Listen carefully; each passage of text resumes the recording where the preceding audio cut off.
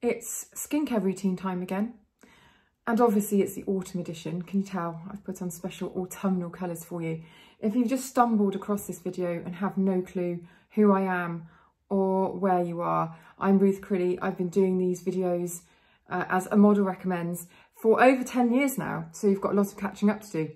And I talk every season about the tweaks that I've made to my skincare routine and any new products that I've tried and how they fit in to my skincare routine. So welcome. I have pretty normal skin, a little bit oily on the T-zone, can be a bit tiny bit dry elsewhere, but otherwise seems to survive most things like it's an old leather. I'm going to be 40 next month. Bloody hell. Haven't had, as of yet, any tweakments.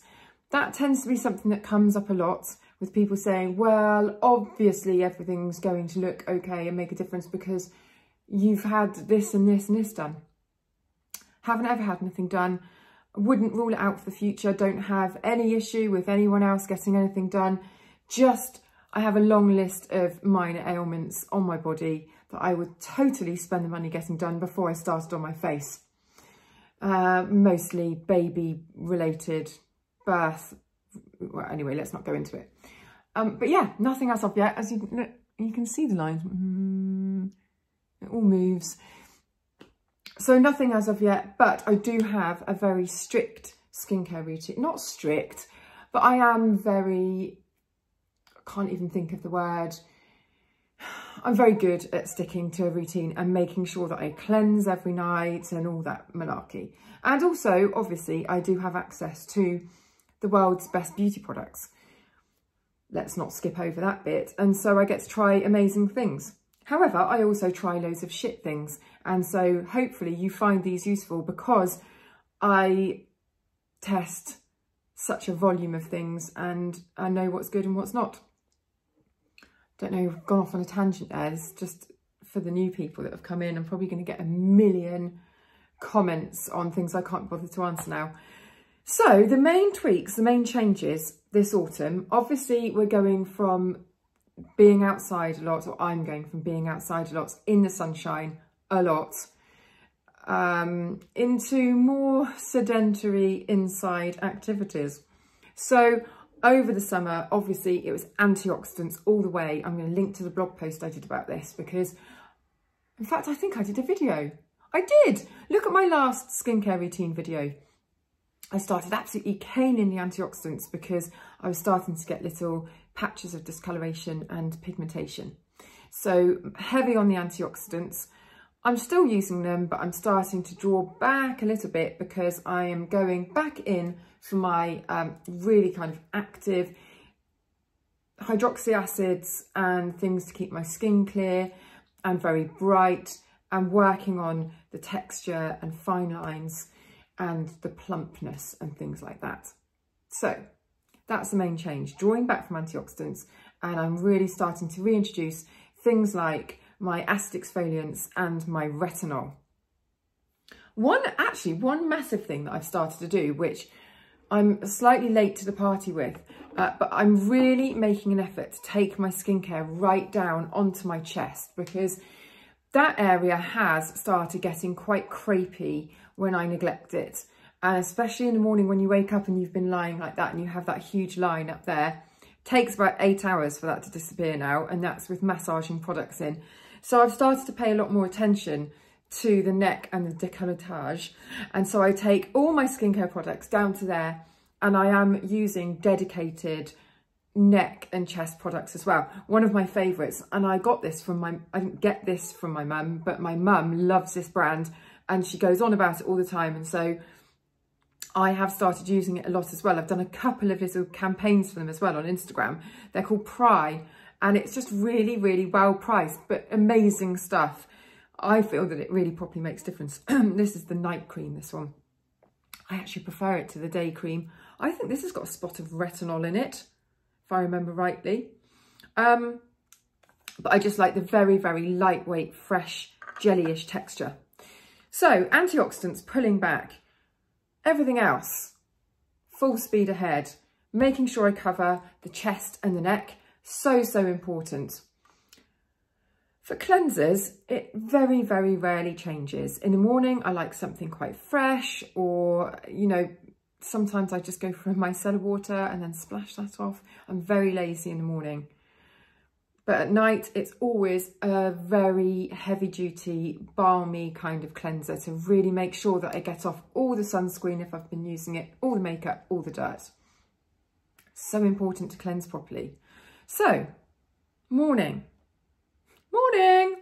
I cleanse, and then I either go in for my antioxidants if I'm going to be outside, and then I would follow that with hydrating serum, maybe if I was feeling particularly like I'm going to go completely overboard unnecessarily, and then my moisturiser, and then a sunscreen if I'm going to be outside. So it would be one of those, that's SkinCeuticals, I'll write it all down, Discoloration Defence, or Paula's Choice, the antioxidant serum, triple algae. Eye cream, still going in for a lot of that action, the Kiehl's one, Powerful Strength. It says eye serum, it's not, it's an eye cream. It's as far away from a serum texture as you could possibly get. And then in with quite a basic moisturiser if I'm going to be wearing sunscreen. So Toleriane fluid, or something a little bit heavier, the Ultra fluid, a little bit more moisturising. Or, this is a new discovery, the Dermalogica Skin Smoothing Cream. I really, really like this one. I have to say that I am starting to very much move away from pots of things. So anything in a jar that I have to scoop out with my nails, I think it's because over the past couple of years, I've started having my hard gels and they're quite long. And if I have to put my hands into a pot, it goes under my nails, it gets on my nerves. I hate the faff with the lid. So anything that's in a tube, pump action thingy, and that I don't have to faff with the lid, I am all over. I've got a whole selection of little moisturisers here. Do you want to see them? I don't know whether we've sort of got time in this video. I should do a separate video really, but the Toleriane, always a good one. Dermalogica, I've used loads. The Veleda Skin Food Light. The normal one is far too heavy for me at the moment. All of these are pretty lightweight, but gorgeously hydrating. I'm not completely away from pots of stuff. I have to say, I will delve into a pot for good reason if I love what's inside enough. So none of this is a euphemism. However, I much prefer it when they've got these things. Have you seen these? These airtight pumps that you get on top of the pots. They're just brilliant. And you can use them with the thickest of creams and they still work really nicely. And it's just, I just find them more convenient, and it's got to be better for the ingredients inside, hasn't it? This one, by the way, is Pestle and Mortar Hydrate. Says that it's a lightweight moisturiser, but it is so moisturising. So don't be fooled by that. I find this one actually quite rich, but it's not greasy. None of those are greasy. Sunscreen, have hardly used anything else really this year. This is just so light and fresh and gorgeous. It's the Elizabeth Arden one. I've talked about this loads. I also use the La Roche-Posay Shaker Fluid a lot. There's a gorgeous Bondi Sands one that's very rich and hydrating if your skin is very, very dry and you prefer that kind of effect. But just look through my previous videos, you'll see loads and loads of suggestions, or even on my blog, which is linked to. Just type in SPF and it will bring up all of my recommendations. So that's what I'd do if I was going outside, if I was going to be properly outside. If I'm not, then there would be a slightly different routine in the morning. This has got to be the most confusing and long-winded skincare routine video I've ever done. If I'm not going to be doing the antioxidants, then I'm doing my acid exfoliant. I'd normally do this in the evening, but I have started using a couple of ones in the daytime, mainly because they're slightly less aggressive than your traditional glycolic acid, straight in there, bish, bash, bosh, takes your whole layer of skin off type of acid exfoliants. So these two I find are really nice for the daytime, and they're both pretty new launches. The first one is the most delightful smell of any. Well, normally acid exfoliants just don't smell of anything, and they're not really that joyful to use. They're just one of those perfunctory things that you wipe on. But this one, the Emma Hardy Exfoliating Brightening Tonic, smells like her Moringa Cleansing Balm. it's orange flowers, it's just gorgeous. You would use it just for the smell, but it's doing that bit of brightening as well. And so I think it's the perfect one to use in the daytime.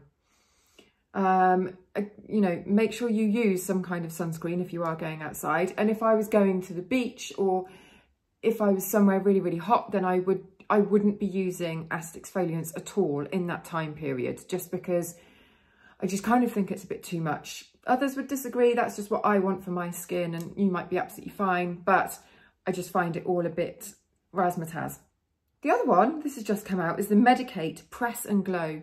And this one is very tolerable for people who can't usually tolerate acid exfoliants. Exfoliating PHA tonic. So it's a little bit better for sensitive skins, and this formula is also more hydrating. So if you've got really dry skin, then it's gorgeous for that. But it's extremely powerful, very, very brightening, and a really, really nice option if you don't normally get on with exfoliating acids. If I was going to be using that, I would then go in with a hydrating serum rather than my antioxidant serum, probably, just because that's the kind of girl I am. So I've got the La Roche-Posay Hydrating Hyaluronic Serum, which is gorgeous. That one's nearly finished. A lot of them feel quite sticky, and that's normal. You have to follow them with a moisturiser, because they're going to grab onto whatever moisture they can hold. And so whatever you put on over the top grabs onto it. That's how they work. It's about retaining moisture, hydration and water, and holding on to it, you know, grabbing it and keeping it close to the skin. So always follow those with a moisturiser. This one's brilliant as well. Two good budget options actually here. This one's a hell of a lot more budget, and it's really, really good. I think you can get it at Superdrug now, and it's on Amazon as well. It's the Hada Labo, and this is the Super Hydrator Super Hyaluronic Acid, and you get an absolutely enormous bottle for not very much money. That would last you a year, I would say, if not more. So they're really, really good budget options, and follow with any of the moisturisers that I've just talked about, and that is morning done. Took me 15 minutes to do morning. In the night time, again, balm cleanser. I'll list a couple of suggestions below, or I'll link to my category on my blog that tells you all of the ones that I've reviewed. And then I do night on, night off with my retinols. So one night I might just do, again, a normal hydrating routine. So hydrating serum, and then in with a very, very standard moisturiser. And then the next night I'll do my retinols, and I tend to use quite a lot of the ones that combine retinol with vitamin C, because it seems to be the magic combo. And I was going to say something else then, and I changed my mind halfway through, which is why I looked a bit like a children's TV presenter. Magic combo. So I have two here, the Strivectin Super C Retinol, and then the Kate Somerville Retinol Vita C, both of which I think are brilliant. They're really quite strong. So if you're new to retinol, then maybe not the ones I'd first go in with. And because I'm easing myself back in, I do find that if I go a little bit too frequently with them, in fact, I probably do one in every 3 nights, not in every other night, I start getting my classic itchy forehead. That's what happens when I know that I've gone a bit over the top with my retinols. So then I step back and I just reduce the frequency with which I'm using them. So those are really, really nice. And then, like I said, on the other nights, I concentrate on hydration, as I've said in previous skincare routine videos, or I might go in with, if I'm feeling really, really lazy and I haven't overdone it or done it in the morning, or overdone it on other days, and my skin's feeling okay, then all I'll do is cleanse, swipe over with an acid exfoliant. This one's really nice as well. Alpha H Liquid Gold is a really sort of basic original glycolic acid kind of formula. Amazing. That was actually the first formula that got me into exfoliating acid toners. So something like that, or a wipe over pad. Like, I'm really into these Strivectin ones that I mentioned in my favourites, the Daily Reveal ones. They seem to have had a massive relaunch of their brand, and everything is just brilliant. So I'll either go in with those or one of my push down and swipe ones with cotton wool or bamboo, you know, just not disposable, reusable. They're not called cotton wool. Bloody hell. Reusable bamboo pads. That's what I was going for. And that's it. I don't follow with anything. I just go to sleep with that doing its work. And that's it. I'm going to write it below. I'm going to write the routine so that you can make some sense of this mishmash of different things that I've been saying. But to précis the whole thing, in the morning, cleanse, antioxidant serum, moisturiser, sunscreen, or cleanse, not that often I'll do this, but acid tone, hydrating serum, moisturiser if I'm not going to be outside. Done. Evening, cleanse with a proper balm, proper cleanser, and then either in with hydrating serum and basic moisturiser if I'm just having a very, very casual night. Otherwise, once every 2 or 3 nights, a retinol product, and then I rarely follow those with anything. Sometimes a moisturiser if I feel like I'm going to be dry, but I don't tend to feel dry with those kind of products. And then maybe every few days I might do just a swipe over with an acid toner, and then that's it, just leave it. And that's all. I always do use an eye cream actually, but I have only got one to hand, which is an amazing one, so that's fine, that's the Kiehl's one. But I will pretty much always use an eye cream. One thing to point out that I don't tend to take my retinol products all the way down to my chest, because sometimes I find it a bit too sensitive on my neck and chest. So if I'm doing my retinol, then I normally use the Pry one on my neck and chest, which I do think has a little bit of retinol in. Otherwise, I'll just take whatever product I'm using all the way down. And that's it. I hope that's not too confusing, because I did come into this video thinking I'm going to make this really easy to understand. And this time I'm going to be really on it and really structured, but I don't think I've done that. And I'm just about to cut myself off before 20 minutes. So make sure you check out the blog, loads more skincare stuff there. Make sure you give this a like. It's very, very important that you give this a like. And all of the links are down below. And I'll see you next time.